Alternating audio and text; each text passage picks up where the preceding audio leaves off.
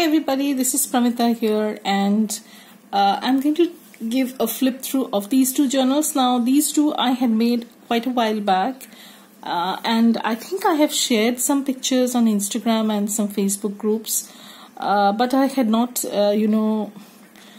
quite ready to list them in my shop. Let's put it this way, because once I finish, I just go through it front and back and see if I can add anything else, or if I think I will add anything else. And around this time I was trying to take a little break from making big journals, very elaborate ones, and this was right after I had come back from my holiday, and I thought I would start off with a smaller project just to take off the the kind of pressure of working on a big journal. So I had made these two yummy kind of pouch journals. Now these are extremely lovely. Let me tell you one thing, they are just soft and squishy, and they have been they are actually fabric pouches, so they are very similar but not same. I know this sounds very cliched, because almost always when I make two journals or three journals, I always say that these are very similar but not same. It's the same out here. They'll have similar elements, but they will not be identical. So I have named one of them as Bloom and the other one is Cherish. So I'm going to go through each of them. They are of same size. I don't know how big or how small they are, but we'll go through it because it's been a while since I opened these pouches. So let's see what's inside. So this is actually a sari silk, and what I've done is I have tried to pull in this pinkish color and use this light pink sort of sari silk, and the inside, let's see.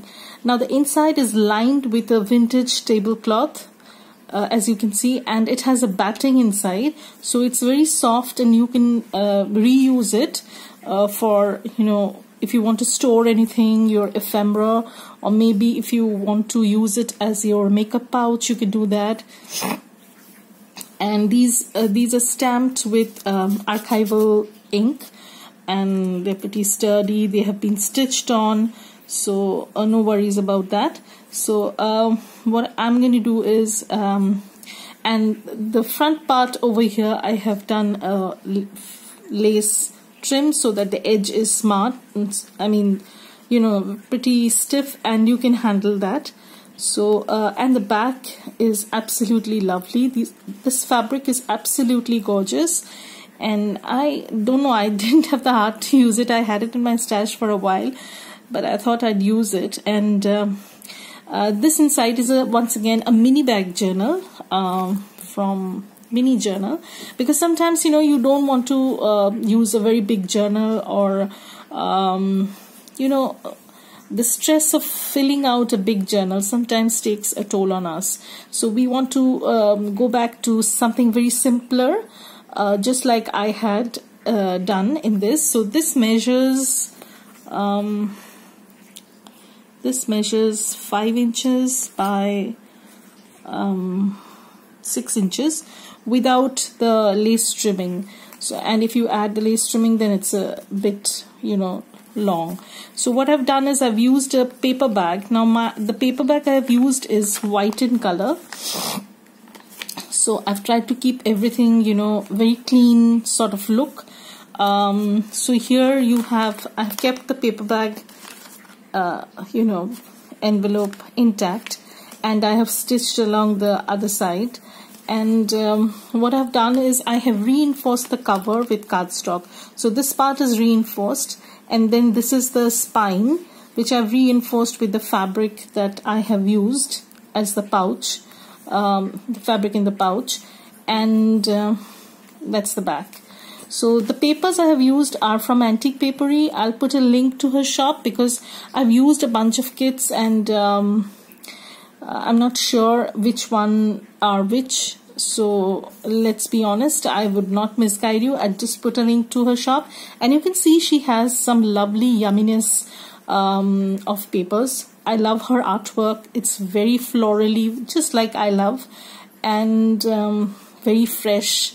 So that's it. And the cover is, I have used one of her kit pages, and the inside is also very so as I said, I have not used a single kit. I have used a lot of elements from her shop. So I've used some layered technique over here. I've used some circle thingies she has in her shop. These are some journal cards, again made from antique papery, journal card set that she has. This is a vintage book page, botanical book page. So I wanted to keep the, the floral image intact. So what I did was I added a vellum pocket so that you can read through this, even if you so desire. And this is a tag that goes in, again image from antique papery. Almost everything is from antique papery. This is another page. So here I have some tags and stuff from the shop. Here is another page. I just love the artwork. Sherry does an awesome job. And here is another tag that you can journal onto. And this is a cut off from a page. Over here I've done a pocket sort of thing. This is not from antique papery. This is from Andrea's kits. And this is a small fold out pocket sort of thing. And here you have some ephemera, and at the back you have some more ephemera. And this is actually an envelope which has another, so you can, if you want, you can keep it as a floating envelope, or you can stick it on a page, whatever you feel like. So that goes in here. And at the back there is another pocket with some ephemera in. Just as I said, almost everything. I think this page is from Andrea's collage kit from Artimaze, and this is another page from the antique papery elements. So this is, I've done some collage over here. Now these were cut-offs from the book page, the botanical book page I had used, and I didn't want to throw it away. I thought that I'd use it as a backdrop of making a collage, and I did just that. And it turned out pretty well. So you don't need to throw away your cut-offs. You can use them as bases. So this is also from antique papery. And I really love how Sherry makes everything so affordable. Like, I think her kits come for $1 or something, or just some change. So around $2. So that's pretty affordable. And this is a CD envelope that I have turned into a pocket, and here goes the journal card, and you can journal at the back also. This is a book page. Here you have some collage. These are snippets that I made, and then I've added them on pockets. So this is a spool journaling option Sherry has. So this is another image from her kits. I really have a lot of items printed out from her shop. I need to make some more journals from her papers. This is another from her kits. And this is also from a kit page. And I really love the florals. Just look how pretty they are. And some tea-dyed paper. And here I have some book page. Now what I did was I punched these holes, just to give some extra interest, because I love things like this, but I didn't have any paper which would look like this, so I decided to make my own. So this is again a pocket, top tuck, and these are some journaling ephemera. So this is the middle page, and how lovely this looks. I really, really love this. And so here is a side tuck again. These squares also come in her kits, so you can check them out. So this is an extra sort of thing, edge that I've added, and you can, this is actually a tuck spot, so you can put something over here. This is a pocket. Again, one of my snippet collage. And here I have not done anything because you can basically journal on these pages, and if you don't want to, then you can add some pockets. Here I have done some, very random edged pockets. These are very easy to make, and this is a journal tag that I made. Again, some collage that I had in my stash. So this is another journal card that goes inside the CD case. So there's actually, I have joined 2 CD cases with some tape, masking tape, and then I have stitched it, as a page. So you have 2 CD cases, CD envelopes, one on this side and the other on that side. So, but I had to trim this down a little bit because this was pretty big. And here I have another of those pockets.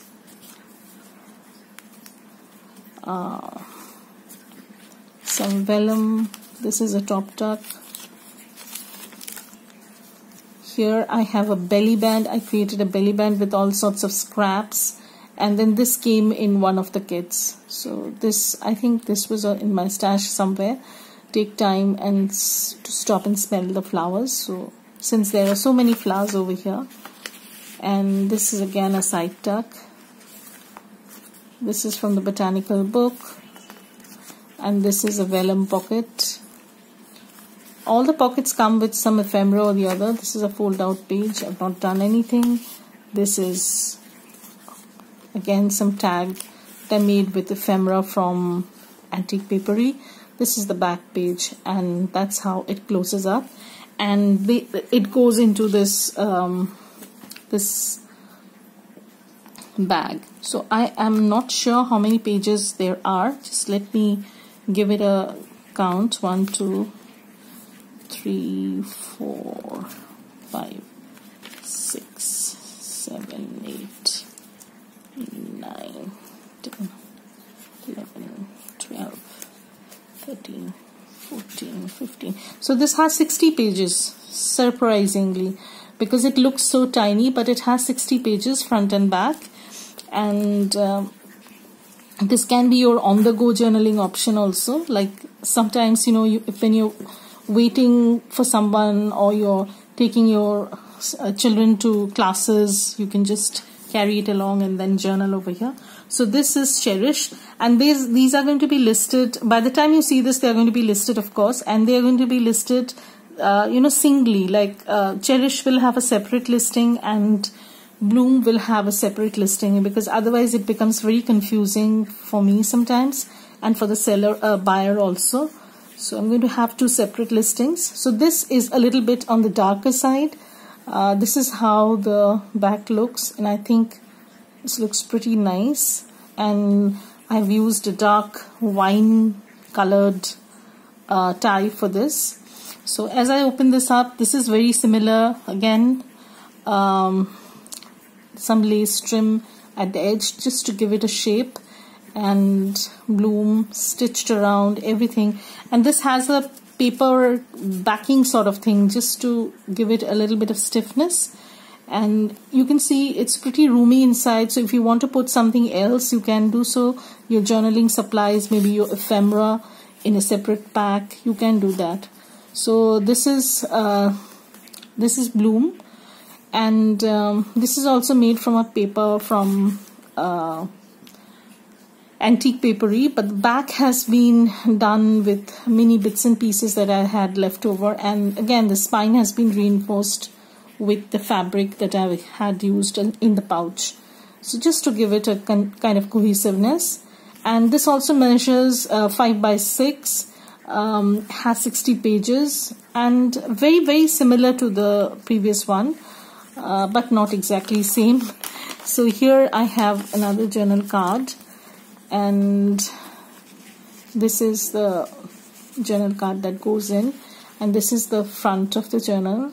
How lovely this image is, and I thought that this as opening part is absolutely breathtaking.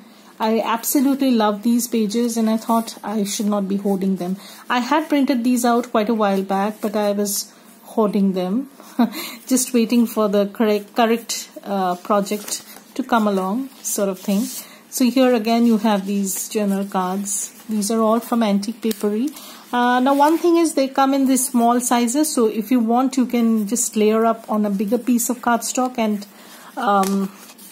make a bigger card, and you can just keep it small also if you have less space. So this is a side tuck sort of thing. Again, CD case. It's very similar and but not same. Another journal card over here, some collage that I had done over here. Again, same on the back side. You have some journaling card, vellum. Look at this page, isn't it lovely? So here again the botanical book cut-offs. I have used it as collage pockets. So I've used some elements from Antique Papery's kits. So again, some tags inside the pocket, you can use them. Again, some snippets. So this is another page. This is a side tuck and you have some cards, journal cards in it. Here you have some butterfly decoupage that I have done following, G.I. Kerr's gesso technique. This is a tag. Again, some elements from the papers. Now, if you might think that this is a bit shiny, but my lighting is so, so weird. Like I have an overhead light, and that actually creates this kind of thing. And the printing that I do is professional printing. It's like in the books that you have, and that's one of the reasons why I have such clarity in the pictures. Like the images are really, really to die for. If you touch the pages, if you have ever bought a journal from me, where I have used digital papers, you will know that what I'm talking about. I have switched over to professional printing, and that's what gives, some are inkjet printers like this one, but most of the pages and elements are all from laser prints. So that is why the images are so clear. This is another page from a kit. This is again a fold out page.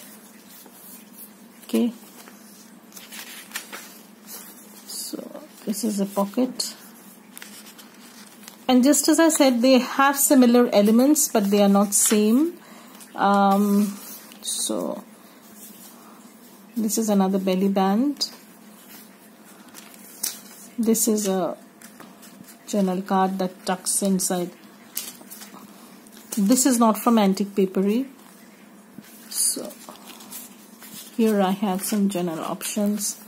Again, some tag, grid page, some image from the kits.